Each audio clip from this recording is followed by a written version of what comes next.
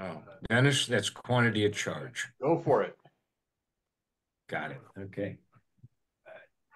There All right, share my screen.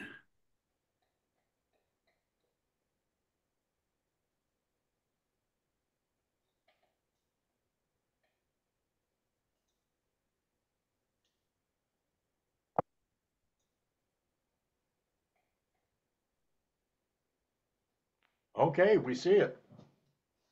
Excellent.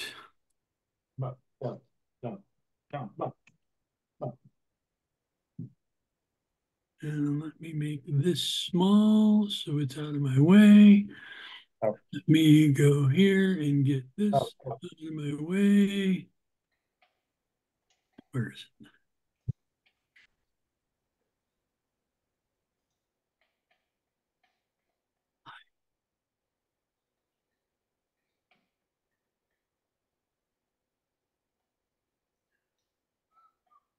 All right. So this week we are doing module 6 or chapter 6, which is communicating with other hams. And I will tell you that this is one of those chapters that how can I phrase it? It's not as sexy as propagation. It's not as, cool and interesting as, antennas and how they work. And if you're into math, we're not doing any of that here. But a lot of this information is very necessary. Um, so I'm hoping to do my best to not bore you. And I will tell you that as we go through this, we're going to be going through, all the questions. As we've said many times before, our object here is to get you to pass the test. You will really deeply learn amateur radio when you're doing it, because that's when you really learn. Um, we're trying to get you to pass the test. So as we're going through, please chime in, stop me if you got questions. And between me, Bob, and good old what's his name? I'll never forget him. Ken, Ken. 88M. Oh my gosh. I got Al stuck in my head and I couldn't get around Al. And I knew his name is not Al. And I couldn't get me. So between me and Ken and Bob, we will surely have the answer to any questions you may have. So start with band plans. Maybe if I can get this to cooperate. Why aren't you changing? Thank you. So band plans are voluntary agreements. And let me point out some things. When you see red on my screen like this, pay attention to it because there's going to be some question, in the questions, excuse me, about that exact, subject of, so there'll be something about voluntary agreement in our questions. So try to lock those ones in as tight as you can. So it's an amateur agreements designed for normal conditions. They're not regulations though.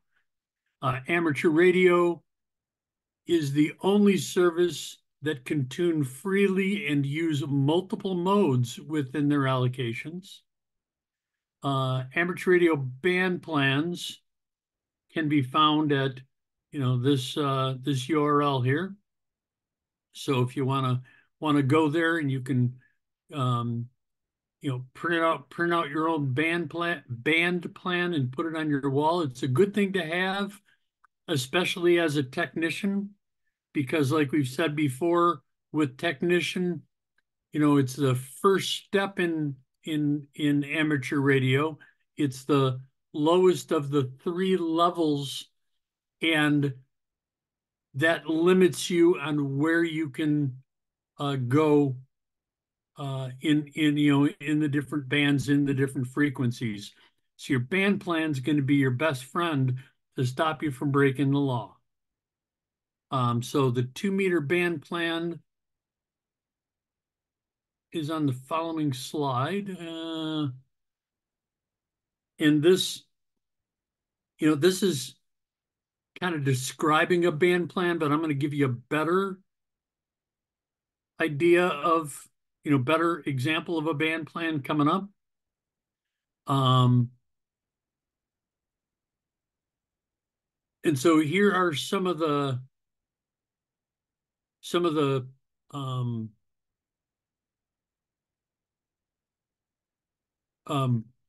places you can go, some of the frequencies you can go to that are kind of set for certain things. So this is in your book if you want to print that out. I don't really use it, but I don't know. They have it in here, so I'm sure some people use it, but so it may be helpful to you.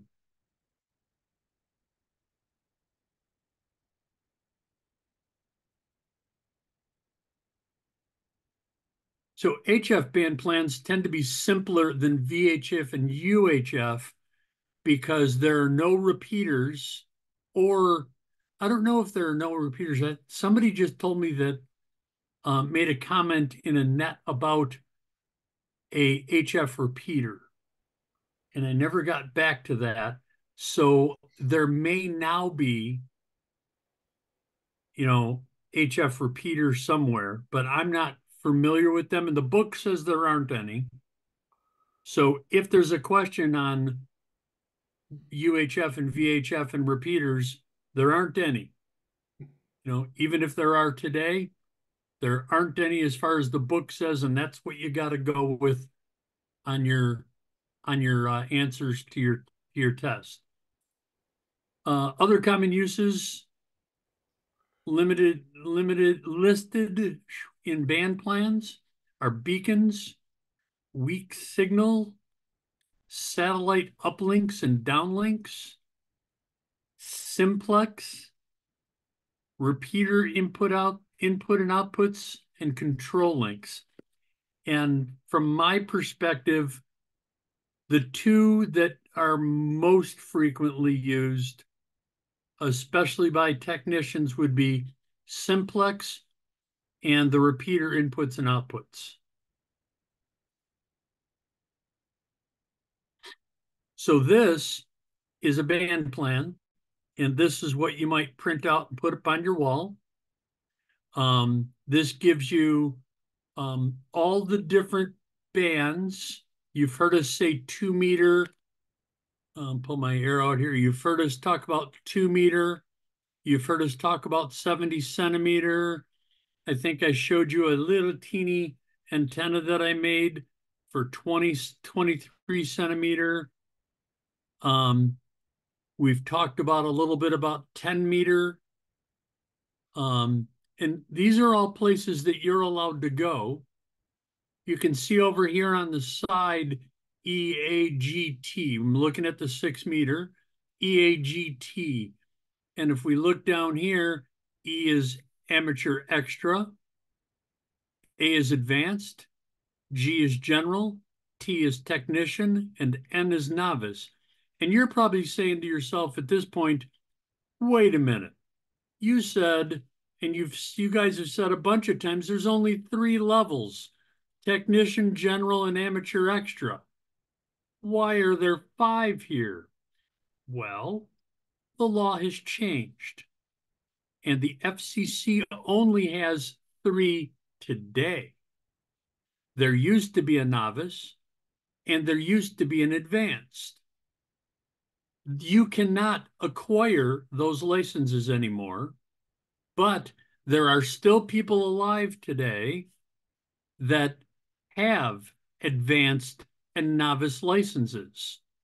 So you'll see this for probably, I'm gonna speculate you'll see this for another 10 maybe 20 years maximum.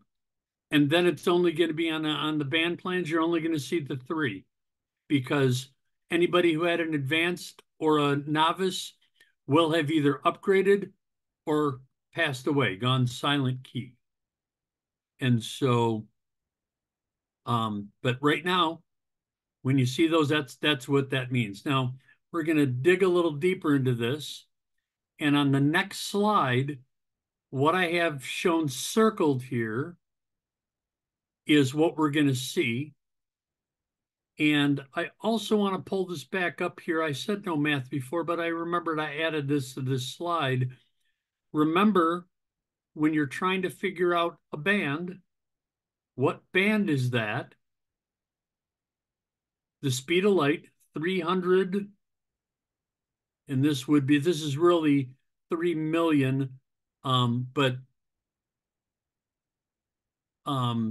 because we're doing megahertz, we've had to move the decimal place over in the 3 million, and it becomes 300 divided by the frequency in megahertz. And whoops. And that will give you your frequency. And we talked about that before, but I just wanted to remind you of it because something's on the test for that. So in this, as I showed you those 2 circles, we'll dig a little deeper and get a little closer so we can see what this shows here. The red is RTT and data. Green is phone and image. And if you remember before, I told you phone is talking into your microphone. CW, carrier wave or Morse code. Yellow is single sideband. And when you see these colors, that means only. Well, that isn't necessarily true, because I think you can correct me if I'm wrong, Bob. I'm not sure if I'm right or not, because I don't do CW. Can you do CW any place in here? Oh, no, it's only right here. Let me rephrase it. Can I do single sideband anywhere in here on 40 meters? The answer is yes, right? I think so, yeah. Okay.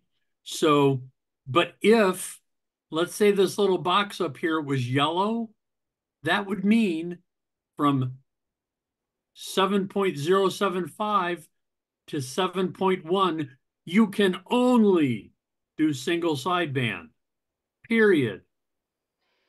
Okay. So that's what that would mean. Blue would be USB phone, CW, RTTY, and data. And orange is fixed digital message forwarding systems only. And I know there's not all those colors in here, but this is the norm. This is what you're normally going to see. I'm going to go back to here and show you that, we got the blue over here. I don't see any. Oh, here's orange here. So it's all laid out in here, and who can and where. If I go back to this, we see off to the side here, the amateur extra can talk anywhere in the 40 meter band. The I missed this box there. The advanced can speak in almost anywhere in the band. The general can go in here and in here. And I'll tell you a little story. I was a general, and about sometime in the middle of last summer, I was, doing some contacts, just trying to meet new people and stuff. And I found somebody that was calling CQ. We'll get into that in a few minutes, what that means. They were calling CQ, and so I responded to them. And we talked for a few minutes and said hello and, talked a little bit about our antennas and stuff and blah, blah, blah, blah, blah. And then we went on our way. Someone else was waiting to talk to this person also. And so I went to log it. I keep a logbook. Everybody should keep a logbook of your contacts. And I went to log it and I looked down and I was at 7.12 something. I'm a general. I was illegal. I was in a band, I was in a frequency within this band that I'm not supposed to be in. It happens from time to time. Did they take away my license? No. Um, if someone, if someone, of authority found out, they would probably slap me on the hands and say, "Hey, you're general, you're not supposed to be here," and I'd apologize profusely and get the heck out of there. Um, but that's why I went and got my extra so I wouldn't make that mistake again. But it's all labeled right here so you can see where you can and cannot be. As a technician, the only thing you're allowed to do in the 40-meter band is Morse code. So you can't do any talking at all. You can't do any single sideband. You can't do any RTT wired data. You can only do Morse code. So that gives you a good idea of how the band plan works. And highly suggested that you get a printout of it. You can buy one from ARRL. There's lots of places on the internet where they have pictures of it that you can just download. I don't know if they made them themselves. I'm hoping they didn't steal them. I'm hoping it's legal what I'm telling you to do. I think it is. But the one you would buy would be a nice laminated, hard, not a piece of paper. And so that's why they would charge you for it from ARRL. Me personally, I don't need that kind of thing. I just print it out on a piece of paper on my printer and I got it.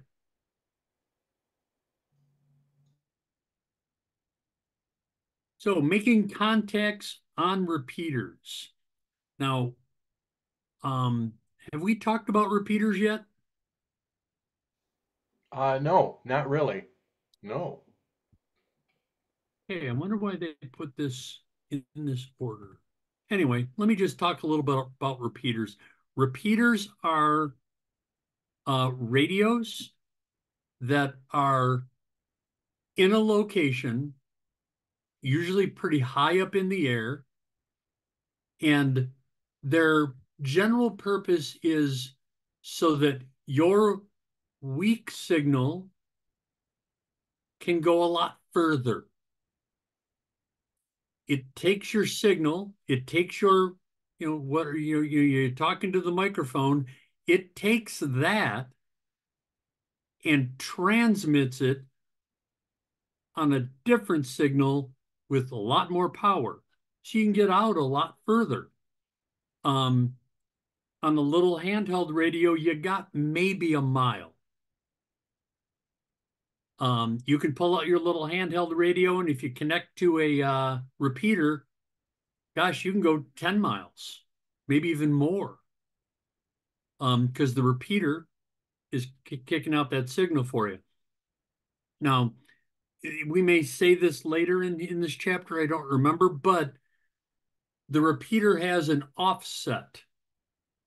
When you transmit, you will notice on your radio that the frequency changes when you hit the transmit button because it receives on a frequency and transmits on another frequency.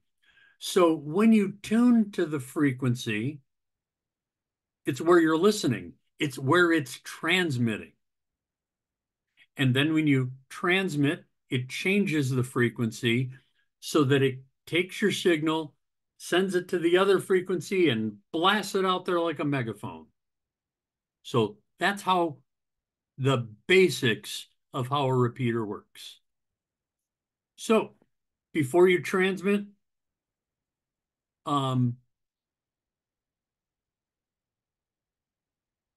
make sure first that you're able to, able to be on that frequency, that you're authorized to be on that frequency. There's, have manners. Repeaters are used by everybody as in every frequency is used by everybody. No one owns a frequency. Okay. So we want to be respectful so that everybody can use what everybody has access to. So the first thing you should do is listen, make sure nobody's talking on that frequency already, on that repeater already. You should always keep your transmission somewhat short. You should always identify it, in a legal way. The easiest way to attract listeners is give your call sign followed by monitoring. Notice that's in red. So I would say November 8, Victor Delta Zulu, monitoring, or just N8 VDZ, monitoring. And that lets anybody who's out there listening, they may have gotten on the repeater, 10 minutes before me and said the same thing. And now they hear me say it. It's like, oh, hey, who's that? They may know me, they may not know me. And now they know I'm out there and they can talk to me or not. Been many a times on the Hazel Park repeater that I've logged on and said monitoring, or I've been on and I've heard one of my friends from the club log in and say monitoring, and I can start a good conversation with one of my friends from there. So that's what that's for. That's why you would do that. Responding to station looking for a contact. Again, notice it's in red. You say the other station's signal once or call sign once, followed by this is or from your call sign. So, and if Bob was out there and he said monitoring, I would say N8 REL, this is N8 VDZ. And that tells Bob, hey, I heard you say that you're monitoring. I want to talk to you. So when we say this, there's an order here that we do. You call their call sign, then yours. A good way to remember that is remember, hey, you, it's me. If you're standing in a crowd and, there's 40 feet of people between you and the person you're trying to get a hold of, you don't say, I'm Mike. I'm Mike. Betty, I'm Mike. No, you'd say, hey, Betty. Betty, it's Mike. You call Betty first. Let her know you're looking for her. So your call sign or their call sign, then your call sign.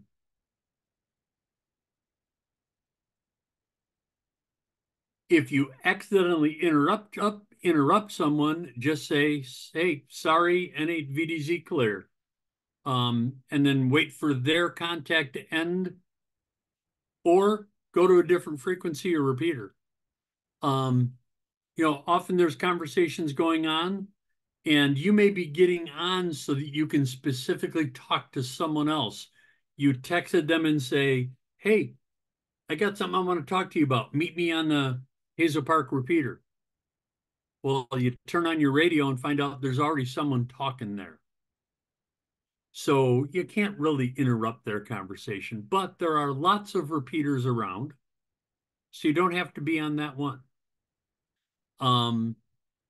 If you're getting on just to talk to someone,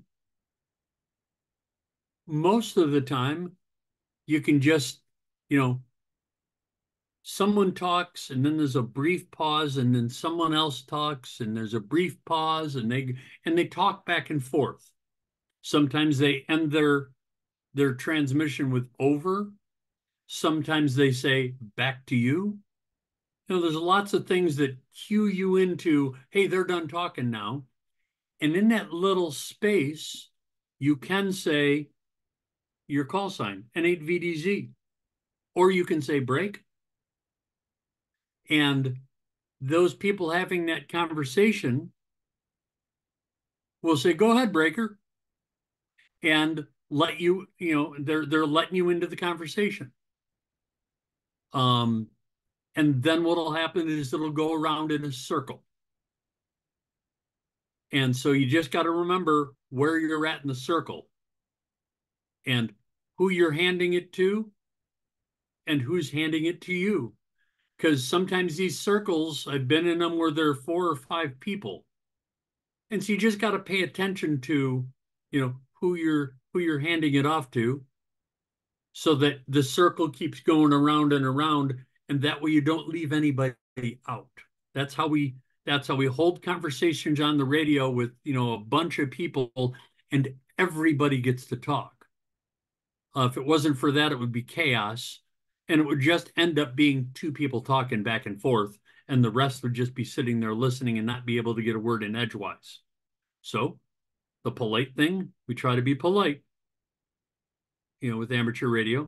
So just go around in a circle, and that's how we do that. If you receive a report that your signal or audio is strong but distorted, you could be slightly off frequency. You could be speaking too loudly into your microphone. You could be transmitting from a bad location. We talked about that earlier, with 2 meter and 70 centimeter, those waves are pretty tight together. And so you move, 2 meters is the total length of that whole signal from end to end. So if you move 2 or 3 or 4 feet, that can make a difference in whether or not you're transmitting better or not. So you might be on a net and someone might say, hey, you're not coming across very well. Can you move to a different location? They're not saying get in your car and drive someplace. They're saying, move to another room in your house, move to a different spot of your place. Maybe you weren't paying attention when Bob said, I think it was Bob said, when you're transmitting, your antenna needs to be up in the air, not laying down.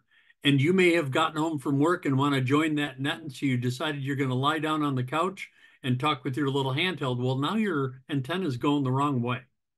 Your antenna is laying down. And so you might go, oh, shoot, whoops. Just turn your radio that you can continue to lay down. Just whatever your antenna is doing is what matters. So turn your antenna back up and try again. If you're doing something like a little handheld and it uses batteries, your weak or low batteries could be part of the problem. I don't know why this isn't red. This should be red because I know that this is a question. So remember these. This is a pretty good one. Repeaters often add short courtesy beep to the transmit signal when transmitting when the transmitting station's signal disappears. So like with the Hazel Park Amateur Radio Club's repeater, when I transmit and I let that key go, it goes beep-doop. And that's one way of knowing that I hit the repeater. If I transmit on Hazel Parks, because I had this happen once before, I went to transmit on there and I unkeyed. It didn't go beep-doop. And I went, oh, wait. And of course, no one heard me either. So I had a problem that I had to fix that. That was during a net. I checked into the net, and in that few minutes, I acquired a problem. I was able to fix it pretty quick and was able to get back into the net. And, I think it was our president, Mike, was like, Mike, where'd you go? N8VDZ, you there? Okay, we'll move on to the next guy. And so I called for a recheck and got back in and was able to have my time in the net. So that courtesy beep is very, very helpful There are a few repeaters that do not do that. So I know the one here in Warren does not. K8WYN does not have a courtesy beep. But I can hear it.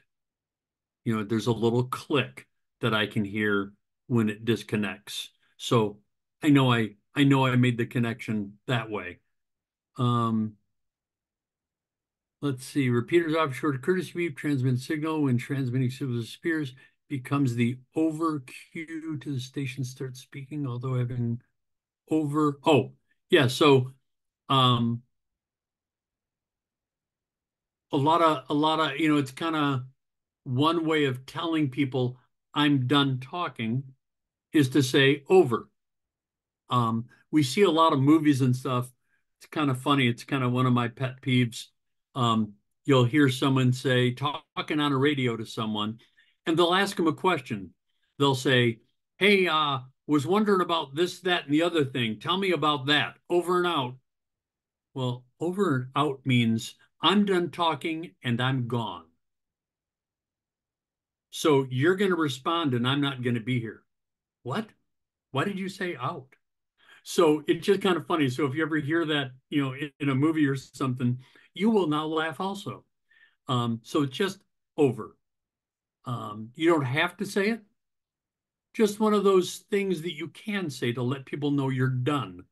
The courtesy beep lets people know you're done. You could also say back to you or back to net control. There's many ways you can finish your statement out.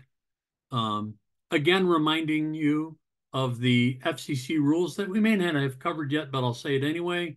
Um, Transmission should be finished with your call sign. So, and that's part of the law. Every 10 minutes and when you're done, you need to say your call sign. So that's another way of letting them know you're done is, saying your call sign and unkeying. Simplex channels. Now, we've heard about repeaters. Simplex is just being on a frequency. Both the listener and the transmitter, both parties, I should say, in the conversation are on the exact same frequency. We told you that the repeater, you transmit on one frequency and listen on another frequency. With simplex, you're transmitting and listening on the same frequency. Another thing we say to be respectful about repeaters is don't tie up a repeater for an abnormally long period of time unless you have to. If the only way you can talk to that person is on the repeater because you live too far apart, then it's okay. But if you're talking to your neighbor 2 blocks away, you can probably get them simplex. And so the polite thing to do is if you reach them on the repeater, say, hey, let's go over to such and such a frequency and talk over there and free up the repeater. Because that way, if someone else is waiting for you to be done, you can be done and let them have the repeater. It's easy to make contacts directly, and like they say here, it avoids tying up the repeater. Many radios have a reverse split function. This is a question on the test. It enables you to listen for the other station on the repeater's input frequency, which when you're normally listening, you're listening on the repeater's output frequency. And why that's important is sometimes someone will be talking on the repeater and they're not getting through and we don't know why. And so, we can help them by listening to the repeater's input and seeing if they're coming in on the input. And if they're not, we can tell them, hey, I don't hear you on the input, so you probably haven't set your offset. And, it's a mistake that's really easy to make. So, another way of helping them. Not every radio has that, but reverse is on the test. So it's something you want to try to remember. The national simplex calling frequency on 2 meter is 146.52 megahertz. What this is for is so that you can go out and find someone to talk to. And then, you can then say, hey, let's go over to here. You don't want to tie this one up, because if other people are trying to find other people to talk to, this might be a place where they're going to do it. And if you hold a long conversation there, then they can't use this repeater what it's for. And what it's for is just finding someone else and moving on. So the way to remember this frequency for testing purposes, this is a question on the test, and there's a lot of 146s that they're going to give you for answers. Just remember that there's 52 cards in a standard playing deck. 146.52. That will be your correct answer on the test. And we'll see that question coming up, I think. Yeah, because we go through all the questions in this one. So on 70 centimeter, it's 446.00. I don't have a good way to remember 446, so you're gonna have to figure out a way to remember that one. But the simplex one, just remember there's 52 deck cards in a deck. I don't think there's a question on the test for the national simplex calling frequency for 70 centimeter, though. I think it's only for 2 meter. Most amateur bands have a calling frequency, and so you can go to that in your book. These URLs are all in the book also, because most of this is right straight out of the book. You can go to there and see that. Making contacts, single sideband, CW, and digital.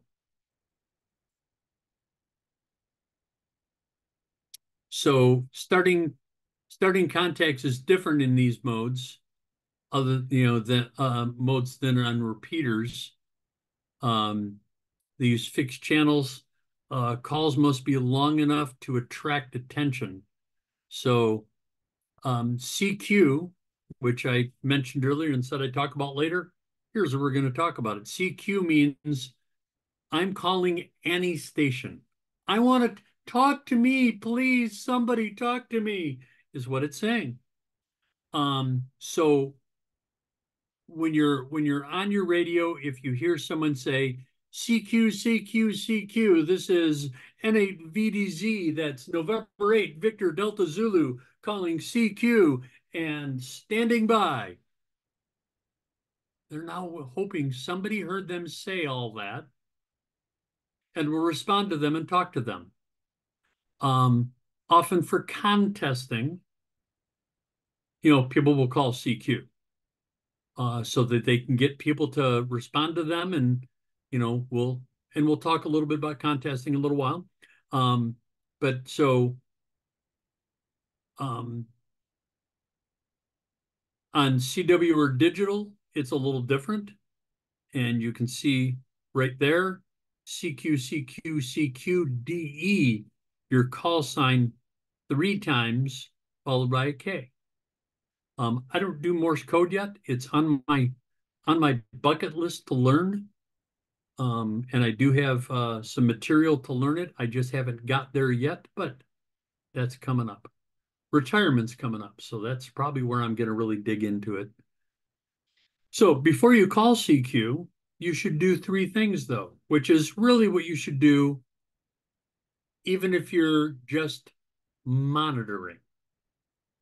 If you're going onto a station, first, you should listen to make sure the frequency is one that you're allowed to be on.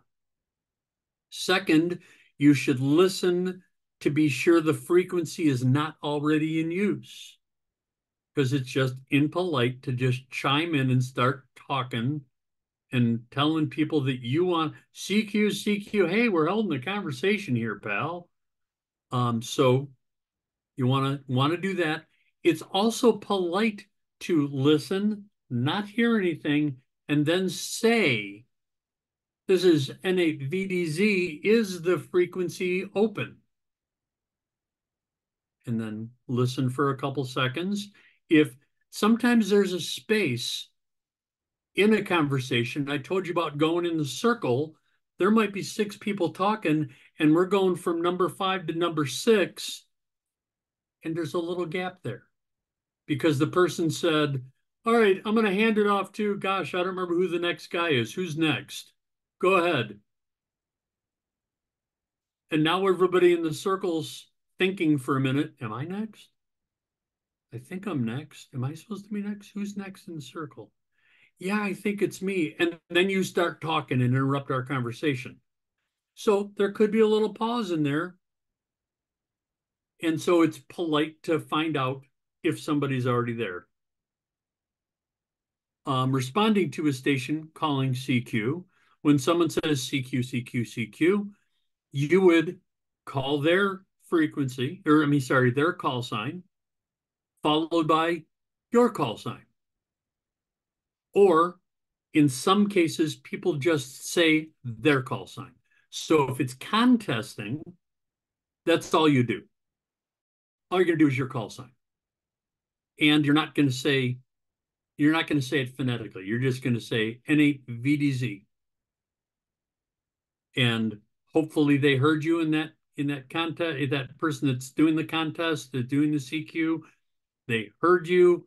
They may have heard 11 people, and so you're not the one they're going to answer first, maybe. So when they say CQ again, N8VDZ, and hope that they heard you. So that's how you respond to someone calling CQ. Q signals. Q signals are a system of radio shorthand, abbreviation for common information, developed by old telegraphy codes. Although developed for use by Morse code operators, their use is also common in phone and voice. So even though the law says we're not allowed to, because this was a stickler for me when I first got my license. It was like, wait, you say in the rules that we're not allowed to use codes and hide, what we're saying. But all of a sudden we got these Q signals. So these are perfectly acceptable. They're within the law. So don't don't freak out like I was, because it was like, wait, this doesn't make sense, but it is what it is. So in your book, you will find also this page here, which gives you a list of the most common Q signals and what they mean. Good idea to print this up. There's lots of people out there that will use Q signals in their conversations and just expect you to know what they mean. So, if you have this handy, and it doesn't matter if it's HF or UHF or VHF, if you're on a repeater or you're talking simplex, doesn't matter. These all apply.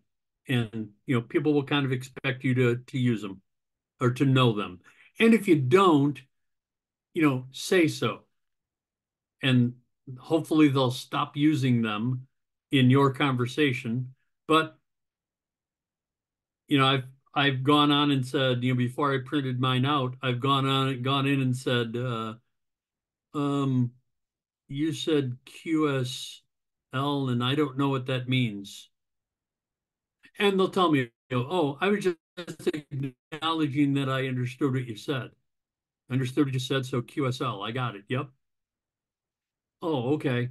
Well, now they know you don't know Q signals. Hopefully they'll stop doing it. But you never know. So good idea to have this up just so you don't have to ask, and make it easier for you. And if you learn them, even better. DXing and contesting. Excuse me. DX stands for distance station. Um, you know, so thousands, you want to contact someone thousands of miles away from you, you're DXing. Um, the best done on single sideband or CW because of the efficiency of both of those modes. Radio contests are held in which competitors try to make as many contacts as possible in a fixed period of time. During contesting, you'd send only a minimum of information needed to identify your station and complete the exchange. And at that URL there, which is in the book, are what contests are available and ARRL.com. You can go to there. I don't even think you have to be a member of ARRL.com. I'm pretty sure you don't. But you can go here and find the contest calendar and see what's going on next weekend or tomorrow or in a month. The only contest I've ever really done was when I finally got my HF antenna up last year. So it was my first time talking on HF, and it was 4th of July week. And they do this fun little contest where you try to get contacts in each of the 13 colonies. So you try to reach someone, and you log it and they log it, and at the end of the contest everybody sends their logs in, so there's confirmation of who made contact to who, and you get a really nice certificate for doing it. There's a couple of bonuses that they do for extra, and the bonuses for last year's was a contact in England and a contact in France. And so that was pretty cool. But you could make contacts in 2 colonies and still get your certificate. So it's not you got to do all 13, but it was fun. It was really kind of interesting. And when they say minimum information, all you're going to do is, in most contacts, is say your call sign and your location. Often you'll say, give a signal report telling them how strong their signal is and how clear they're coming across. Later in class, I'm not sure, I don't think it's this class, or this session, but we'll talk about, we'll talk about that. But sometimes you need to give a number. You're telling them how many contacts you've made, and they're telling you how many contacts they've made. Different contests require different things, but then you're done. That's all you're doing. You're not talking about your antenna. You're not talking about your dog. You're not talking about the weather. You're only doing that. You're on, you're off. You're going someplace else to talk to someone else and try to get somebody else on a different frequency and get another person. So contesting is really kind of fast. And it is a contest. There will be a winner. If you're not a winner, is that terrible? No, it's no big deal. They're still fun. When you're talking about, a 1,000 hams all over the state, and sometimes all over the world, I'm sorry, all over the country, and sometimes all over the world, being in this contest, chances of you winning the contest are not great. Especially as a new ham. You're not going to be fast at it. There's lots of tricks and tools for logging that you won't have under your belt yet. And a strong contester will, be in and out and have someone logged, in seconds, because they're doing it with their computer. They're not writing anything down. So, but they're fun. I did that, like I say, I've only done one contest just because of time. But I expect I'll do more, in the future because they are kind of fun. One of our DXing events, this is not a contest, even though it's very contest-like. There are points. You do earn points. Everybody's trying to get the most points, but no one is ever declared a winner. Everybody is a winner. And Field Days is the big event where amateurs all over the world take their equipment and go to a location other than their house or where their ham shack. They go to a park, they go to someplace and transmit and try to make as many contacts as they can during field day. Field day is I think it's a 30-hour. I'm not sure exactly how many hours it is, but it goes, starts midday Saturday and goes to midday Sunday sometime. 24 hours. Is it, Joe, is it just 24? Okay. And it's the third weekend of the month. And it's just a lot of fun. The Hazel Park Amateur Radio Club, I did my first field day ever last year, and I will never miss another one. I had a great time at it. I was doing digital, which I'd never done before, and it was just a lot of fun. So on the Hazel Park Amateur Radio Club, around that time, we will post where we'll be and where you can go and what you can do. As a technician, you can come to our field day and I can put you on a frequency that only an extra is allowed to talk on. But I'm there. I'm going to share my extra and let you use it. So if you come there, you'll be allowed to speak on frequencies that you're normally not allowed to speak on. Maybe you'll make a contact with somebody in another country, and it may be your first contact with somebody in another country, which is really kind of cool. So our field day is a lot of fun, and I highly recommend. And I don't know of anybody who does a field day, any club or any group that does a field day that isn't a lot of fun. It's also a great place to learn about antennas and get ideas for antennas. I love building antennas. And when I went there, it was like, oh my gosh, that's cool. I see that now. Now I know what they mean. I want to make one of those. And so I did. So it's very cool, very fun day. Fox hunting and direction finding. This is also something that's kind of cool and fun. Never done it before, but I expect someday I'm going to do it. And the fox hunt is kind of it's almost like a treasure hunt.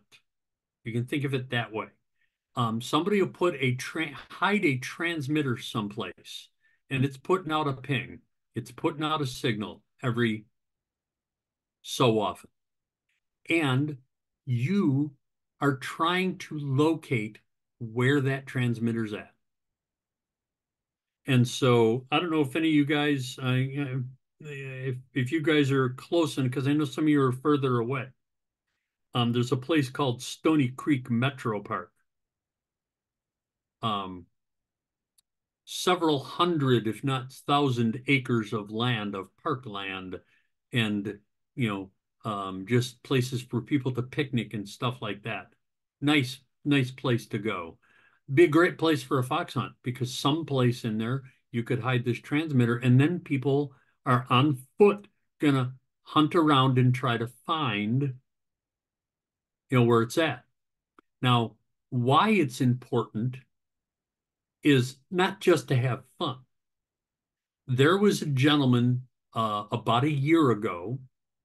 I don't remember where he was at, but he was in a region that was a little bit hilly, and during the day it was the time of season where it was during the day it was 60 degrees, but at night it was going to drop down below 32. And this was an old guy. He was in his 70s. and he had a little cottage up there and decided he was going to go for a walk and decided, what the heck, I'll just bring my radio with me. He had heard that someone had put up a repeater about a mile from there and thought, well, maybe I'll pull up my radio if I get bored and, you know, try to see if I can make a contact. Well, he was walking and just enjoying nature, and a couple hours went by and he realized that he wasn't sure where he was at. And so he tried to find his way back and realized that he really had no idea where he was. And he was literally in the middle of nowhere. And so he pulled out his radio and tried to make a contact. And because of that repeater, he was able to make a contact. They let his wife know, who was already panicked, and let her know that they're in contact with them. And then with fox hunting, they were able to find him because they asked him to transmit every few minutes, and they used, directional finding antennas and were able to locate him. And the way the way I remember the story, that night it went down to like 18 degrees. He surely would have perished that night had it not been for fox hunting and his ham radio. So pretty cool story. Um, the directional antennas that would be used for fox hunting is a Yagi antenna, and Bob showed you one of those a week or two ago. It's very directional finding and great for this kind of stuff. And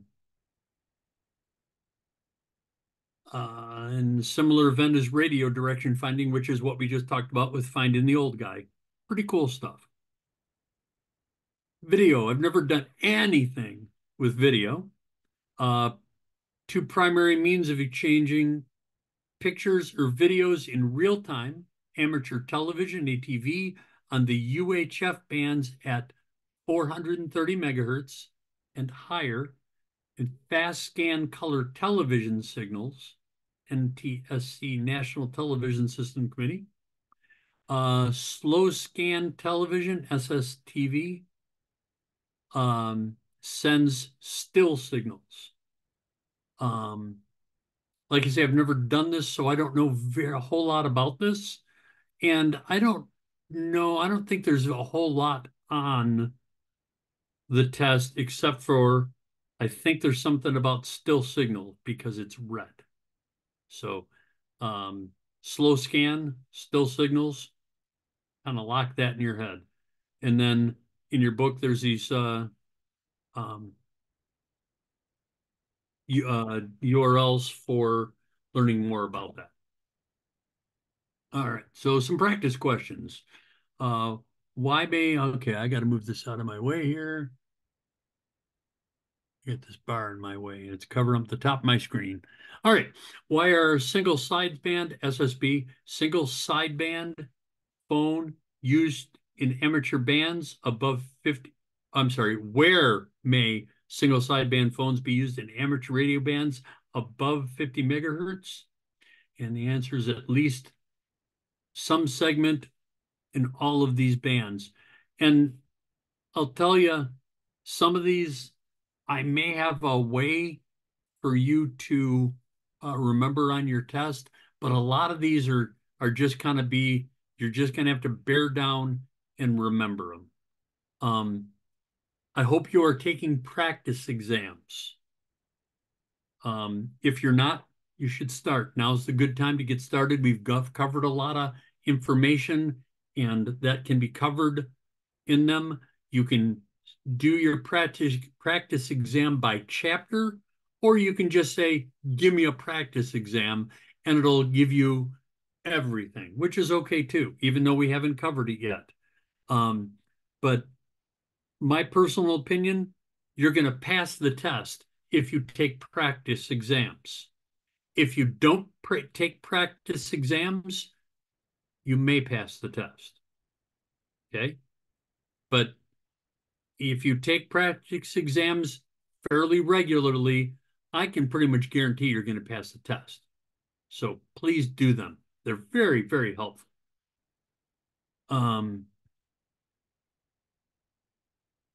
So what is a band plan beyond the what is a band plan beyond the privileges established by the FCC? And as I said before, it's a voluntary guideline for using different modes or activities within an amateur band. So just remember, it's voluntary. Okay, it's not the law, even though it kind of is the law. If you get outside the frequency in the band plan and you do that regularly and don't care, yep, they can take away your license. But the guy, it's a voluntary guideline. So just remember that it's a voluntary guideline, and that gives you the answer for this one. What term describes an amateur station that is transmitting and receiving on the same frequency? So this is not a repeater, it's the same frequency. It's one frequency, so it can't be duplex. It can't be multiplex. It's one, so it's simplex. Simple is one. What is the appropriate way to call another station on a repeater if you know the other station's call sign? Say that station's call sign, then identify with your call sign. Hey, you, it's me.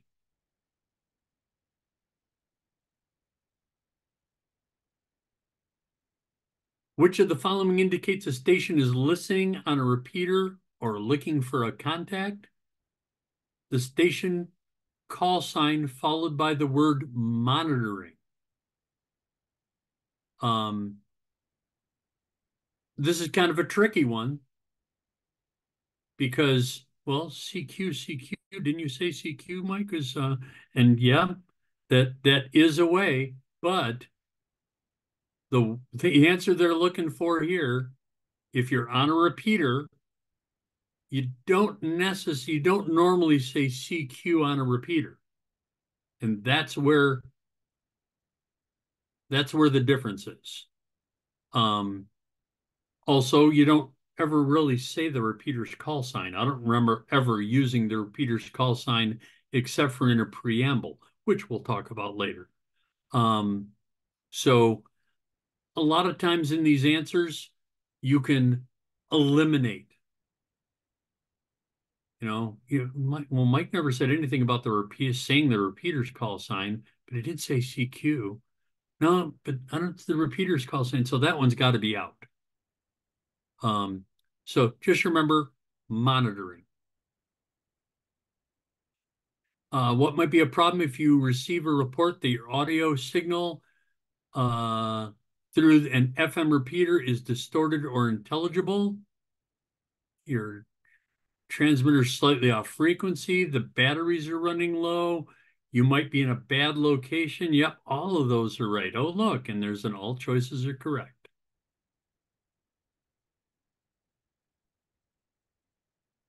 And this is the one that I talked to you about before, the FM simplex calling frequency, 146, 52 cards in a deck. And that'll, also remembering 2-meter band. So now that I'm looking at these answers, there's only 2 of them that are in the 2-meter band, the 146 and the 145. The 432 and the 446 are 70 centimeter.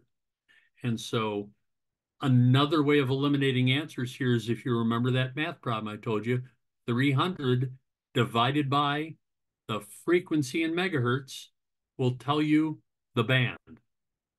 So you can eliminate 2 answers if you really don't remember, gosh, which one of these is it? You can eliminate 2 of the answers immediately by doing that simple little math problem to find out where 2-meter is. How is HF-UHF transceiver reverse function used? And like I told you before, it's to listen to the repeater's input frequency. That's the one that you don't usually hear. You usually hear the repeater's output frequency. And so this allows you to listen to something different, listen to its input frequency. Why are simplex channels designated in UHF band plans? So stations within a range of each other can communicate without tying up a repeater. Okay. Again, we don't want to tie up repeaters. So if you can not tie up a repeater, that's a good thing. So if you keep that in your head, you don't want to tie up a repeater. There you go. There's your answer for that one. How should you respond to a station calling CQ? And you would transmit the other station's call sign followed by your call sign. Again, hey you, it's me. What is the meaning of procedural signal CQ? And that is simply calling any station.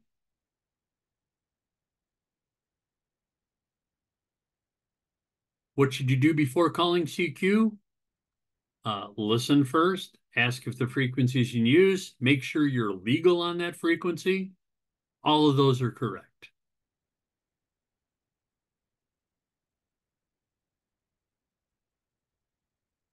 Which Q signal indicates that you are receiving interference from other stations? I think there's only one or two Q signal questions. So as you're looking through your book, you might, as you're doing testing, your practice tests, if you run across Q signal questions, just write those down, and those are the ones you'll need to remember. So you won't have to memorize all the Q signals. You'll only have to memorize a couple of them. So QRM is one of them. Oh, there are a couple. Okay, so QSY is another one. And that means you're changing your frequency. And I don't know if you might come up with a way of remembering that QRM. RM means interference, receiving interference. It's RM though. What is RM and receiving? You might come up with something that helps you remember that RM means receiving interference other than just rote memory. If you can get a little mnemonic for that, or, for all these, might be a good idea to help you, or you just have to memorize it. QSY means I'm changing to a different frequency. What operating activity involves contacting as many stations as possible during a specific period? That's contesting. We talked a lot about contesting, and contesting is kind of fun.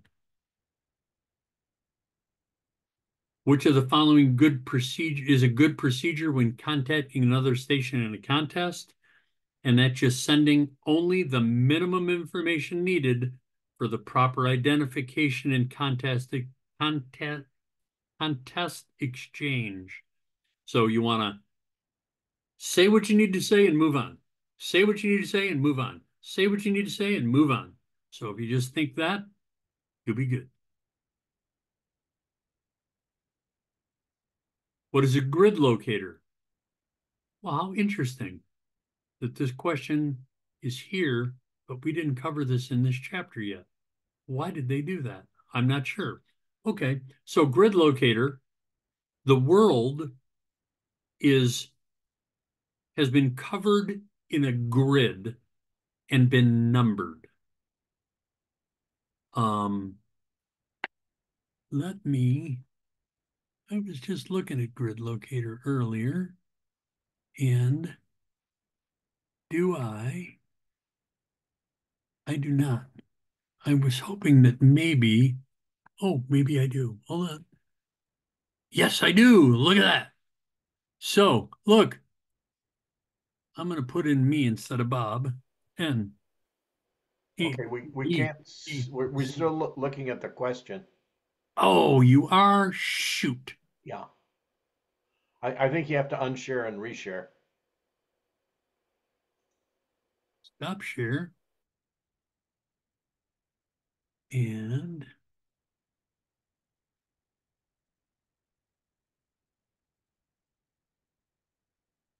share.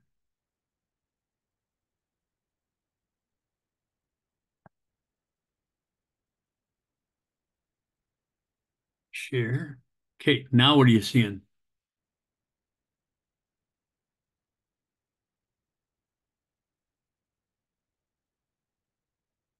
Are you seeing it now, Bob?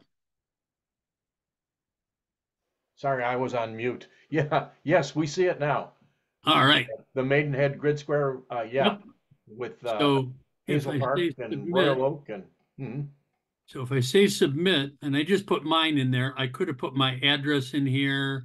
I could have put a, a different grid square in here. So, and then when I say show map, it's going to show, whoop, it's going to show me, that square. The world is divided up into squares that are that big. And this square is EN82. Those are lowercase l's, by the way, and I don't know why they do lowercase. Makes me crazy. But EN82LL is my grid square. Generally, when they're talking about grid squares, we're only going to say EN82. They don't want necessarily the detail that close. I'm pretty sure Bob and most of us live in EN82. It's a pretty big square on the map. So that's all about. Now let me see if I do this. Are you back to the presentation?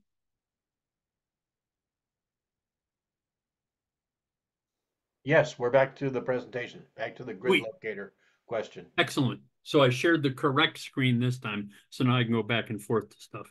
So it's a letter number designation of a geographic location. So like I said, we're in EN82. Um, some of you, I think there's someone in this class that is farther away than I recall, maybe even out of state. I'm not sure. But you may not be in EN82, but I think a lot of the people in this class are all in EN82. But you can find out by going to just Googling amateur radio grid square. And there's a bazillion different sites you can go to find your grid square. Some will ask you your name, your address. Some will ask you your city and zip code. Some will ask you for your call sign. Some will ask you for different things, and they'll give you the grid square.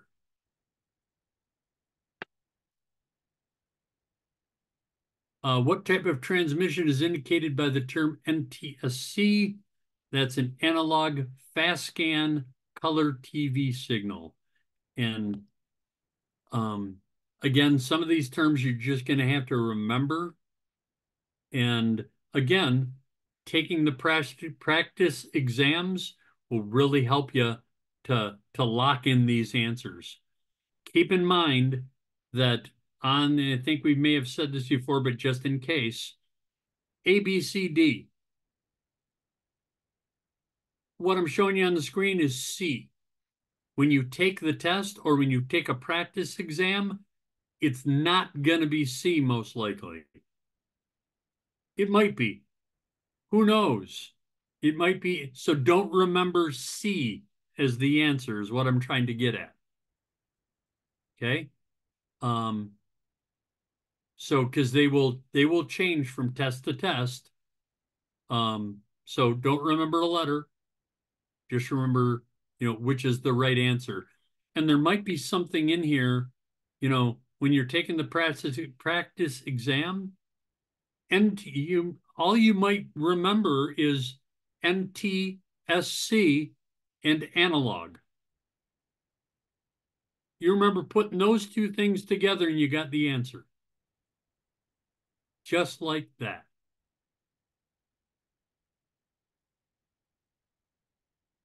Which of the following methods is used to locate sources of noise interference and jamming?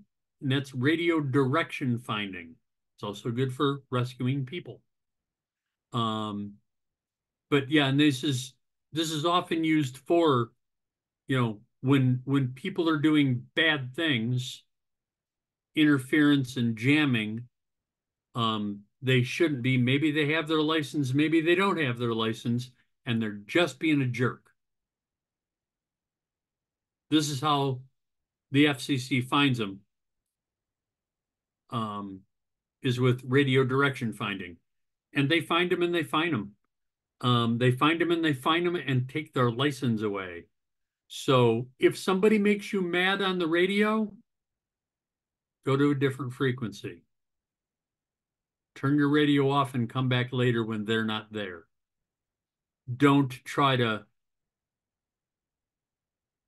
be malice back to them by causing interference or jamming or making, horn noises or sound noises into your microphone. That's noise interference, by the way. Don't do stuff like that because you are being worse than them. There's no law against being a jerk. There is law against radio jamming and noise interference. So don't let someone make you break the law. Guess where I'm going with that. Which of these terms would be useful in hidden transmitter hunt? That's a directional antenna. We talked about that, and that's that Yagi antenna. It's a very directional antenna. Okay, using repeaters.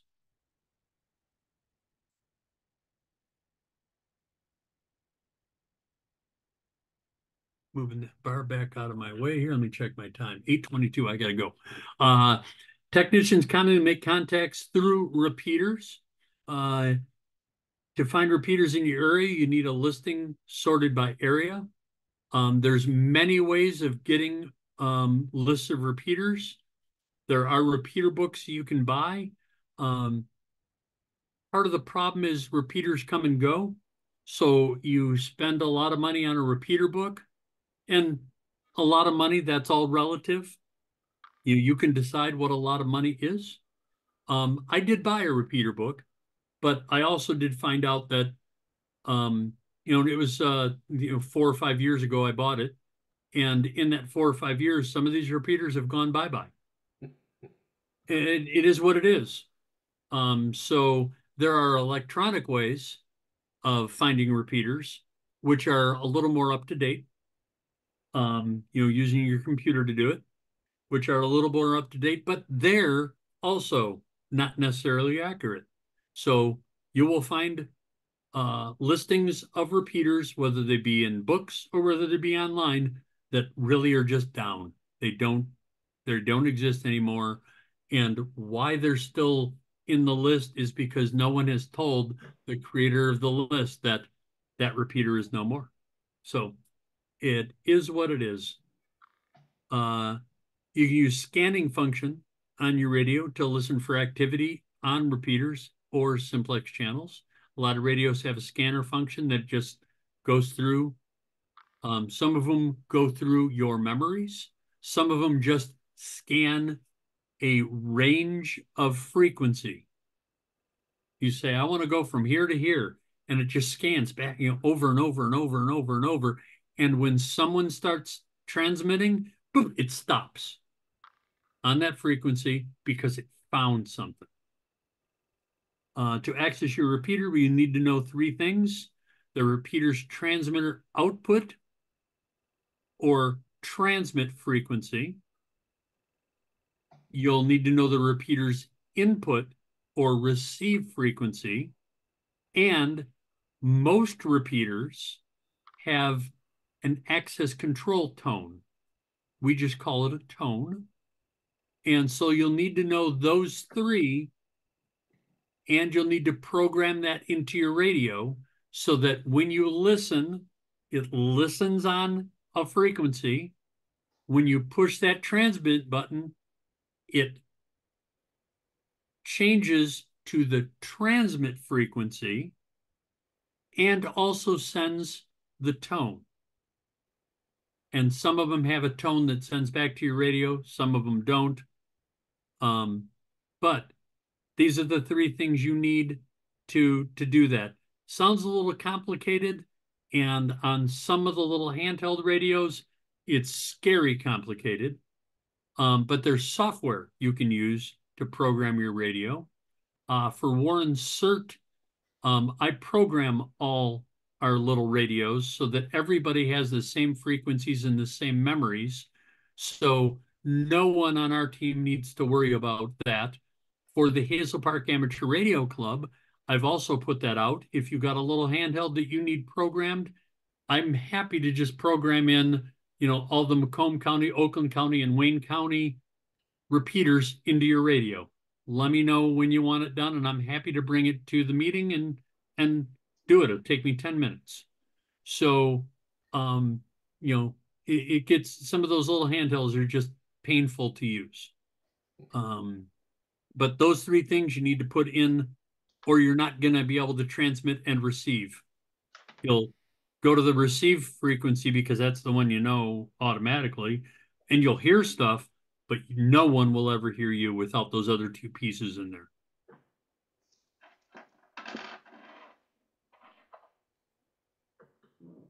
Repeater offset shift. To listen to a repeater, the tone, to a repeater tone to its output frequency. To send a signal through the repeater, you must transmit on the repeater's input frequency. We've covered all this. The difference between repeater input and output frequency is called the repeater's offset or shift. For 2 meters, it's usually plus or minus 600 kilohertz. And for 70 centimeter, it's usually plus or minus 5 megahertz. And so when you set up those frequencies, the input and the output, they're pretty standard for the most part. Some go a little wacky and do different things, but there's always notes for that. But it's pretty standard for 2 meter to be plus or minus 600 kilohertz. So when you hit that button and you're on a frequency and you hit that button to transmit, it's going to change by 600 kilohertz up or down, depending on what they've chosen. So pretty easy, especially after you've done it a couple of times to get there. Linked repeater system and access tones. To extend their range, repeaters sometimes use remote receivers. These can be linked to other repeaters by sharing the signal through receive and transmit them. So we have a lot of remote transmitters for the Hazel Park repeater. It's in Oak Park, but sometimes if you're in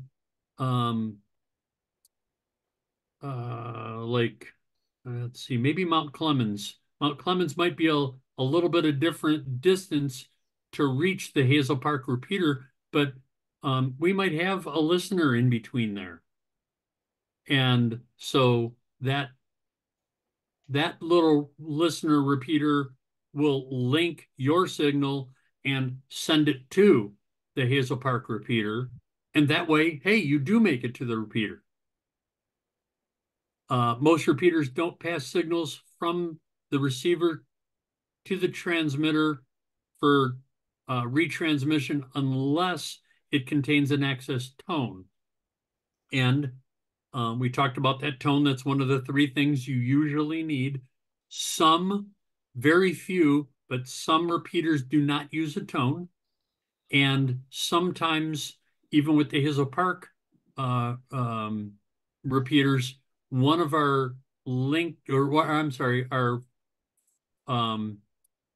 UHF the 70 centimeter one, sometimes there's been some problems with that, and so they've shut the tone off on that. And sometimes they, I think after they fix it, they turn the tone back on. So, you just have to get a feel for and pay attention to documentation and what's out there for tone or not. But usually there's a tone. Um, Continuous tone coded squelch system, CTCSS. Um,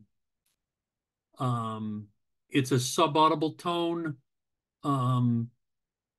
Your operating manual will explain how to select and activate the tone. There are several tone options that are used. And so a lot of radios will have those tones programmed in, and you just have to flip through the list until you get to the right tone. Might be 107.3. And you select that tone, and there you go. You got it. A lot of repeaters in this area use 100. I'll tell you that. So in southeastern Michigan, a lot of the ones that I've been on, and I've been on a bunch of them, their tone is set at 100. So that's if you don't know the tone, I guess you could go through and just try and try and try. That's kind of, I don't know if I'd do that. I don't know if I have the patience to do that. But if you don't know the tone, I might try 100. And if it works, I'm golden. If not, I might use other means to try to find out what the tone is. But troubleshooting repeaters, if you can hear a repeater signal, but they can't hear you, you want to make sure your offset is set right. If your offset, if they're doing negative 600 and you have a positive 600 set in, you're not going to get to them. You're going the wrong way. So make sure your offset is set right. Make sure you have the right type of frequency access, the right tone set up. And that is from my experience, that's the biggest one that people mistake on. Oops, I had the tone set wrong. I hear that all the time. Make sure your radio's digital code squelch settings are set correct. So practice questions here. Does the scanning function of FM transceiver, what does that do? It tunes through range of frequencies to check for activity. What is a common repeater frequency offset for the 2-meter band? And like we said, it's plus or minus 600 kilohertz. And the only way I can help you with memory on this one is try to remember that it's kilohertz for first. So that cuts out 2 of the answers. And then if you can remember that the 70 centimeter is 5, it's 5 megahertz, but it's 5, then remember that for 2-meter, it's 6, but it's 600. Okay. So if you can remember kilohertz and 6, you got the answer. And then you just have to remember that for 70 centimeter, because that question is also in here, it's 5 megahertz. The answer is also here, which is they're trying to trick you. And here's the one for 70 centimeter. It's 5 megahertz. What is meant by repeater offset? Checking my time real quick, 8:34, 30 minutes. What is meant by repeater offset? And that's the difference between the repeater's transmit and receive. So that's the offset between transmit and receive frequencies.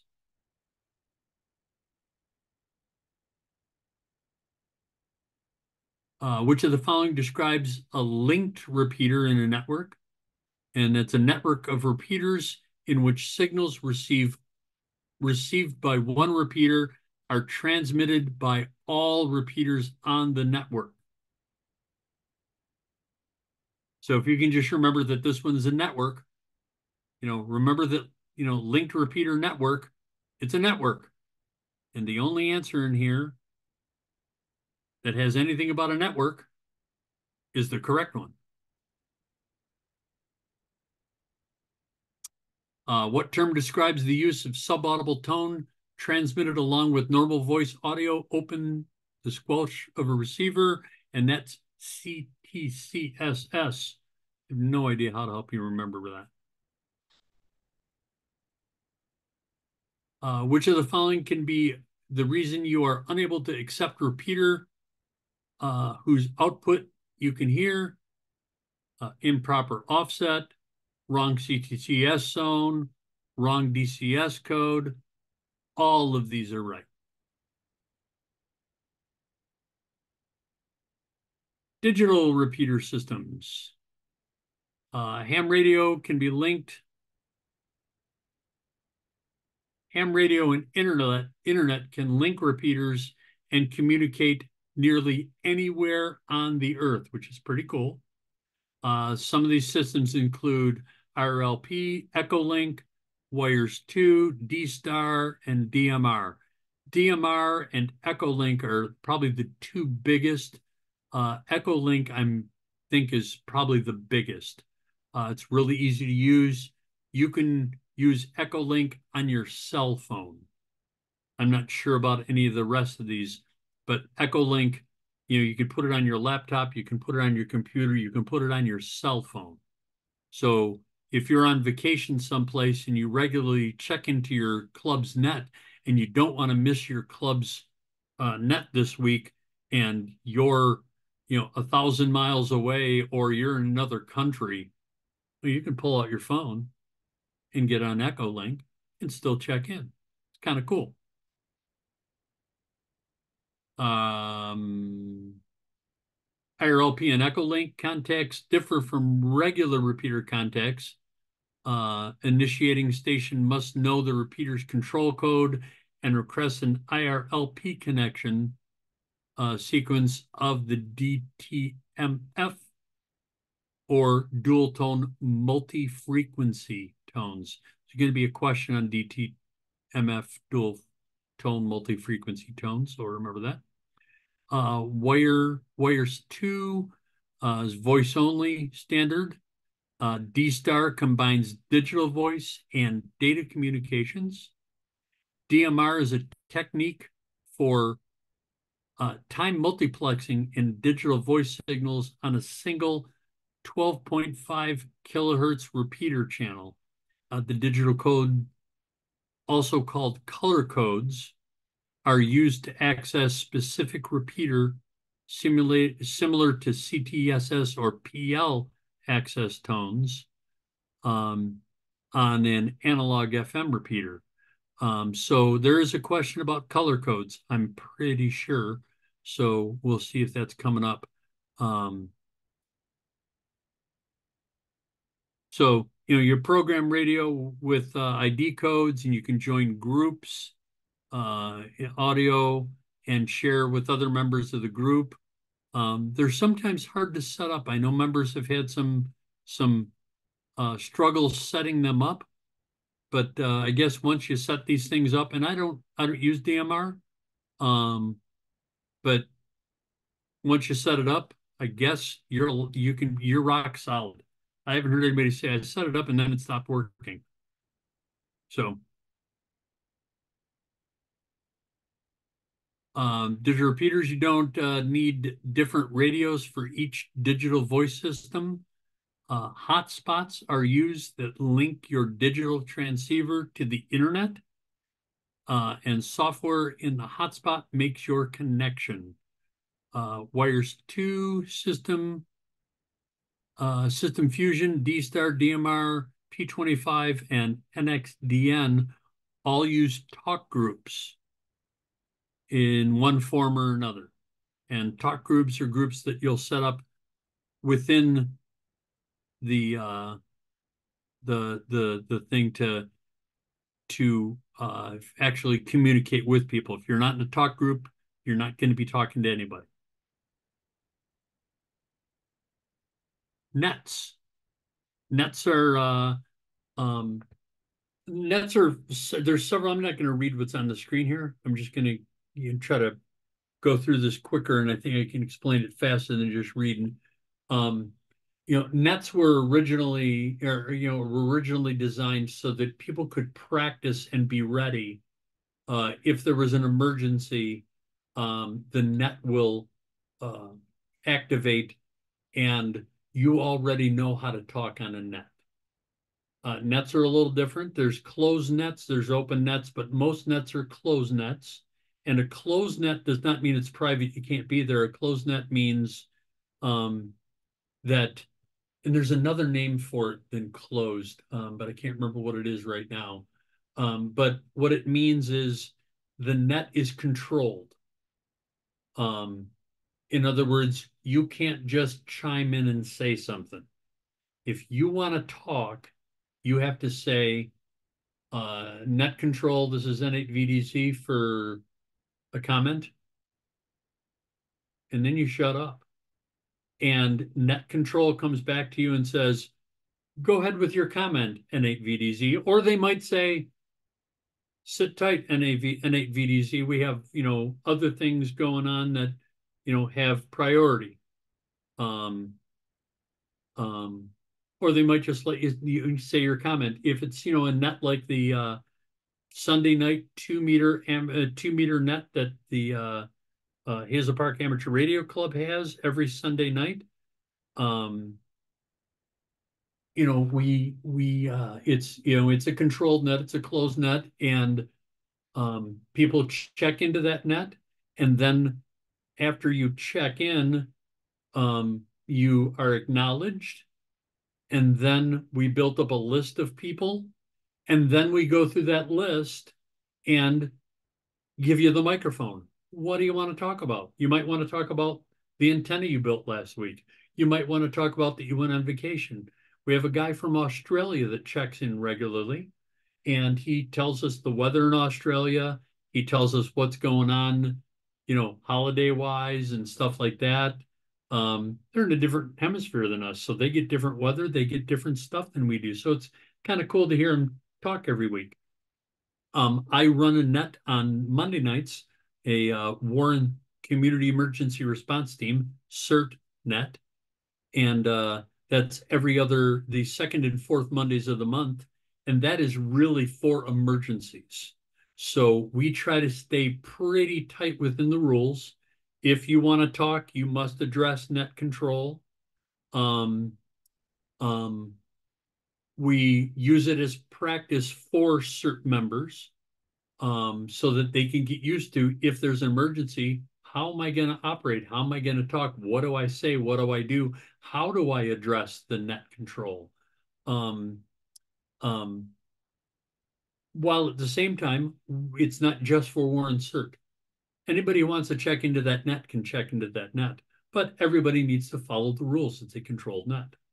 So when people talk on the net, messages that are transmitted is called traffic, and exchange of messages is called traffic handling. So those two terms, I think, are both in the questions.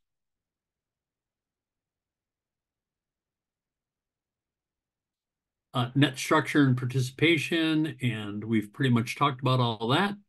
Exchanging messages on the net, and we've talked about that. When you pass a message on a net, you're actually passing a message. If it was a real emergency, the Red Cross, let's say, might say to you, hey, you're my radio guy. Here's the message I need passed. And they will hand you, or they will either tell you and you will scribe it, and then they will look at it, proofread it, and make sure that that's the words I want. Or they will hand you the form.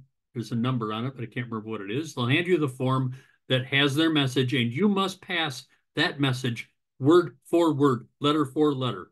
When you pass a message, it must be accurate. If you change that message, problems can happen. So we pass along exactly what that is. Messages are formatted as radiograms, they're called. Internet, there's a preamble. And the preamble or the header contains bits of information about what the net is, what the net's purpose is, how to address the net, how we're gonna go through the net, what's gonna happen in the net, stuff like that. So the preamble is just a text. Every net has a preamble, and it's an actually written script that, we do it for Hazel Park, we do it for Warren Cert. It's a written script that I, net control, am going to read word for word what it is. Now, with Warren Cert, I'm in charge of it. I give my other net controllers the preamble, and I want them to do it word for word. With Hazel Park, it's not based on emergency, it's based on friendship. So that net, we're a little freer. So I do some of the net control for that. I'm the fifth Sunday guy for that. And I'm allowed to alter it a little, put it in some of the things in my words. Sometimes people have trouble reading something and they trip over phrases that they're just not comfortable. Well, you know what? I can change that phrase in the Hazel Park preamble, because Bob, who is in charge of the Hazel Park net, has told me I can. So I've been given permission, but Warren Cert, I've told my guys, no, you can't. So different nets do different things with that preamble, but it's basically just how the net works. So if someone ever says, hey, do you want to run a net sometime? Would you like to be a net controller? Know that all that preamble, all that stuff that they said in the beginning, it's all written down for you. You just got to be able to read. If you can read, you can run a net. It's pretty cool. I'm going to just flash through this because there's not a lot of questions on that, and we covered most of it anyway. What type of signaling uses pairs of audio tones? And that's the DTMF. Again, another one that you're just going to have to find a way to remember that one. I don't have any way of helping you with that. I'm sorry. Well, Mike, there is one thing, Yeah. and that is since it's talking about pairs of audio tones, and DTMF stands for dual tone multi-frequency. Dual meaning two, and pairs of audio tones. That's could help a little. Yeah. Okay. So yeah, if you can remember that DTMF means dual tone, or multiple. The M means multiple and D means dual. That would really help. Thanks, Bob. How can you join Digital Repeaters Talk Group? And that's by programming your radio with the group's ID or code. I don't use talk groups at all, so I don't know how you'd get that ID. Just know that you need to get an ID. What is the purpose of color code? Here's that color code question I told you about. On DMR repeater systems, there's really no color. It's not red, green, blue. It's just a code that they call a color code. And so you must match that repeater's color code for access. You got to have the same code for access. So I'm not sure who decided it was called the color code, but someone did. And there you have it. What function is performed with a transceiver and a digital mode hotspot? And that's communicating using digital voice or data system via the internet. So digital hotspot and internet go hand in hand together. So you can put those two together. You got that answer. Ooh, 10 minutes. What does DMR code plug contain? Access information for repeaters and talk groups. How is a specific group of stations selecting a digital voice transceiver by entering the group's identification code? I'm going to stop right here for just a sec. I'm going to go here. I just want to look at something real quick.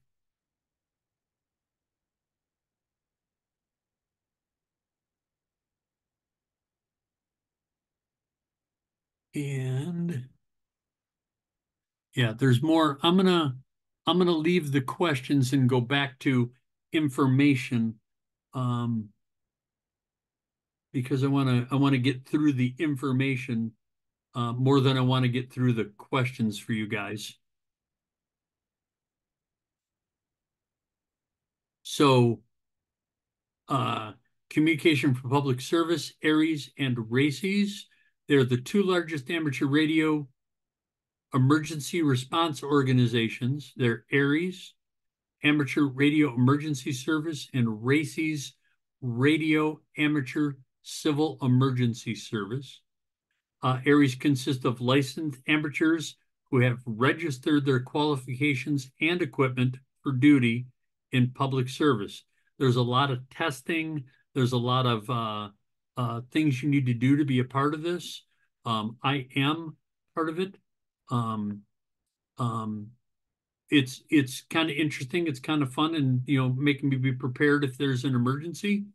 It's FEMA testing predominantly.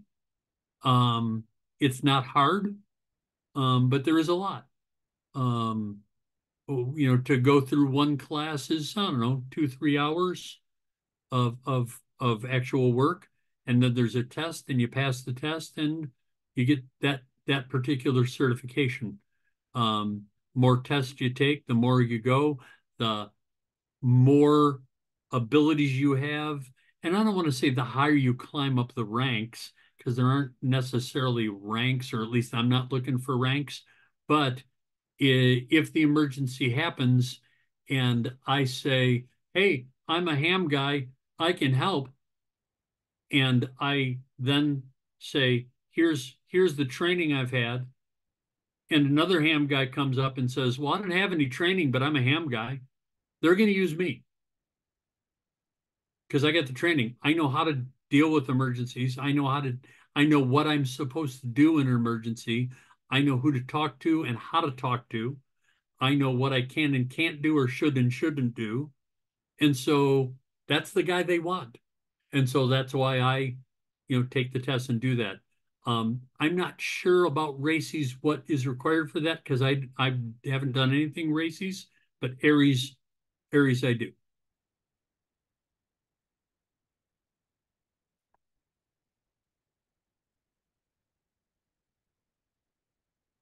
Threats to life and property.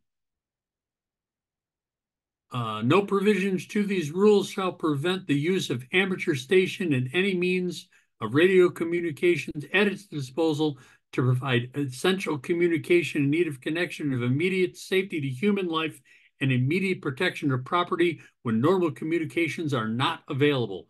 Okay, that's the law. That is an FCC law. So,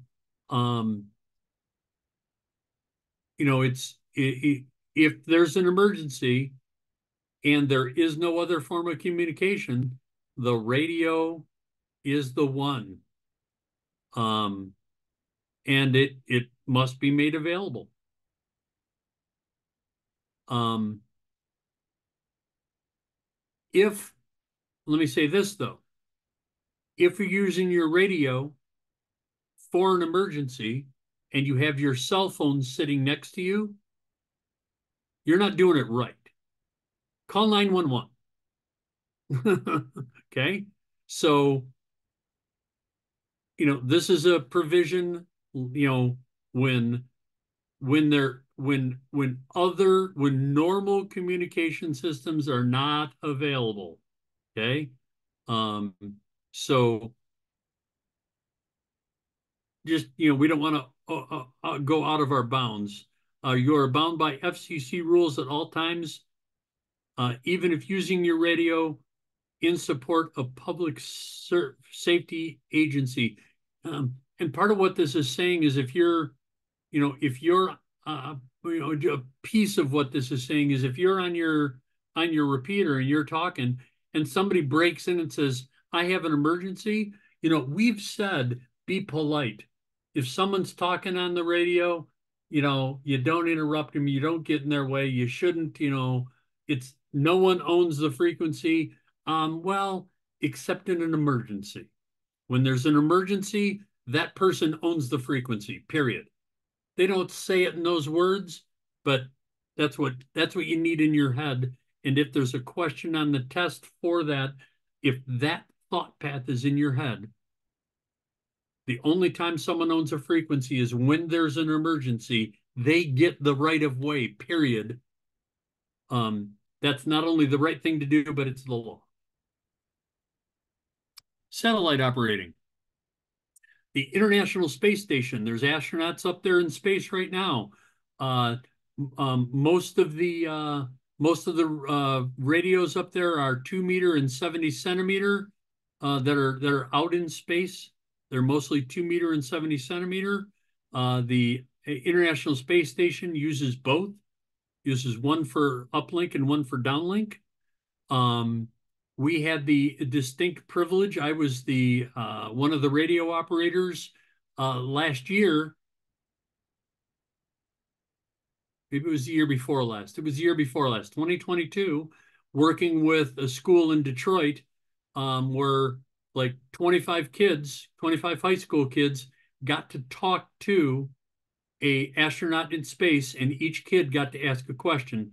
And we got to set up the antennas and set up the radios and set up the whole program. We built antennas for them and built a whole system for them. It was a fantastic event. It's still one of my top 5 things I've done in my life. It was so cool talking to the guys in space. Amateurs have built more than 50 satellites since 1961. On those satellites, there's no people. There's just the radio. So it's a repeater. And so you can use that radio from here in Metro Detroit. I've talked to people in, Wisconsin. I've talked to people in New York. And that's not supposed to be possible, but it is, because we're talking in that repeater that's able to transmit that far, because it's up in space and it's transmitting over a much wider area. So it's really pretty cool to be able to do that. Amateur satellites are named Oscar, orbiting satellite carrying amateur radio. A technician can communicate through satellite listening or uplink signals on 2 meter and transmitting on a 10 meter downlink frequency, even though a technician is not permitted to transmit on 10 meters. So you're allowed to do that. And I'm not sure why the rule allows you to do it, but you're allowed to do that with, satellite. Some satellite definitions. Apogee, the point at the satellite's orbit is furthest from the Earth. And apogee is often used with the moon too. And we may talk about that in a later class. I'm not sure if that's technician level though. But we'll see. Beacon satellite, a signal from a satellite containing information about a satellite. Doppler shift. You've heard a train go by where the sound of the horn goes, nah, nah. It really didn't change its tone. It just, as it went by, the Doppler shift happened, and it sounded like the tone got lower, but it really didn't. It was the same tone. It just sounded. So we deal with Doppler shift. um, elliptical orbits. Leo, a satellite in low orbit. Perigee, the point at a satellite's orbit that's nearest to Earth, and that's the opposite of apogee. We often hear those terms with the moon, so you may already be familiar with those. Space stations defined by the FCC as an amateur station located more than 50 kilometers above the Earth's surface. I believe that's a question on the test. So a space station is an amateur station located more than 50K above the Earth's surface. Spin fading is a signal fading caused by rotation of a satellite and its antennas. That is also, I believe, a question. So spin fading, when that satellite is orbiting the Earth, it's also possibly rotating. And as it rotates, you might get spin fading. Ooh, and it's 9 o'clock. Shoot. Let me see where I'm at.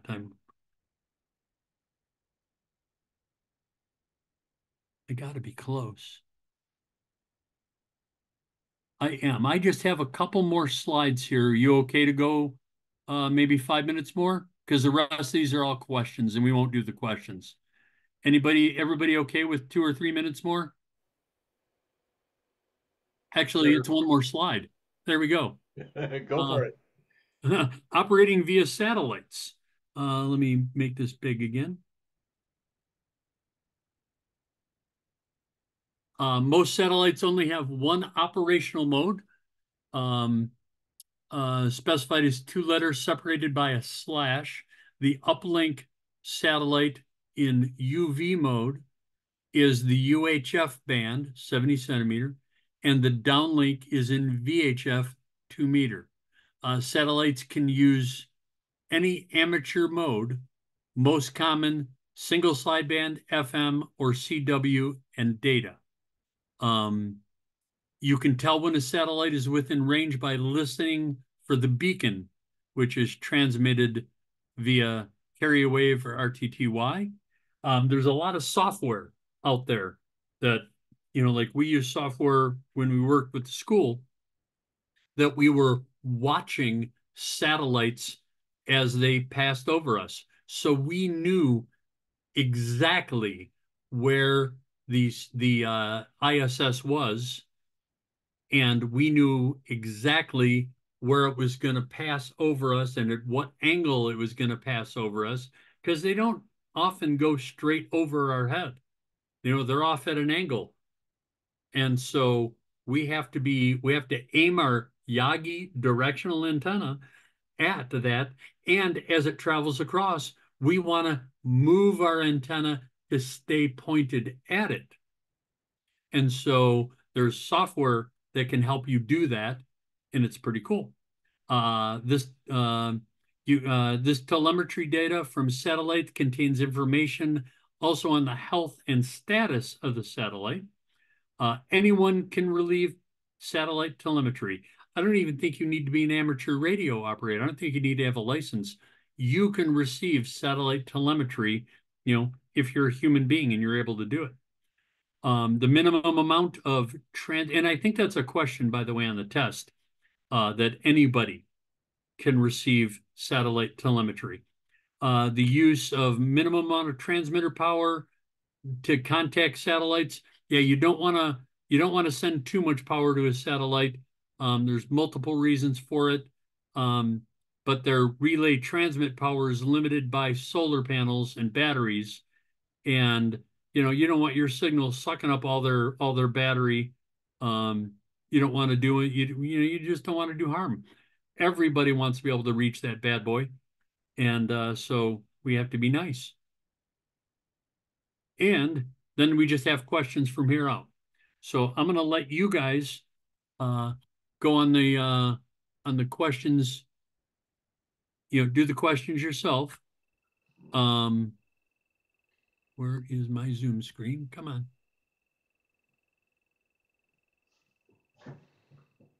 I have lost my Zoom screen again. Bob, why does it always do that to me? There it is. I don't know. Okay, how can I stop sharing? Stop share. There we go. There we go. Now I got my screen back. So were there any questions from everybody? I know we went over, and I apologize that we went over. But does anybody have any questions that are burning in their head that they'd like to hit on? Or do you want to write them down and share them for next week? Either way is fine with me. Sounds like we're good. Sounds like we're good. I'm glad to hear it. So if something comes up during the week, feel free to contact us if you want, or next week. We always come in 10 minutes, 5 minutes, 10 minutes early, and we can flash some questions if they're burning in your mind then. Yeah. Next week, Jerry is going to be back up. Next week, Jerry is going to be talking about equipment, stuff, parts as parts. And Cool stuff. chapter 5, yeah, chapter 5. And yeah, that's good stuff. And he's does a lot of show and tell on that. That's kind of one of the fun chapters. Absolutely. So, You guys get the good chapters. I'm the new teacher. I get the boring ones. oh, you got chapter 2, and chapter 2 is one of my favorite ones. Oh, I agree. I did like chapter 2 The a lot. Yep. radio signals, you know. And I'm just messing with you, Bob. It's all I'm doing. Okay. I did. I do find this stuff that I taught tonight to be very, very important. And It is. it just doesn't have a lot of pictures and a lot of things to show. It's Yeah. just a lot of talking and a lot of words. Yeah. That's the only problem I have with you, the student, is I can't get fancy with it. I'd like to, but I can't. It is what it is. Okay. Ladies and gentlemen, All next right. week. I hope you guys all have a great week. We'll Okay. see you next week.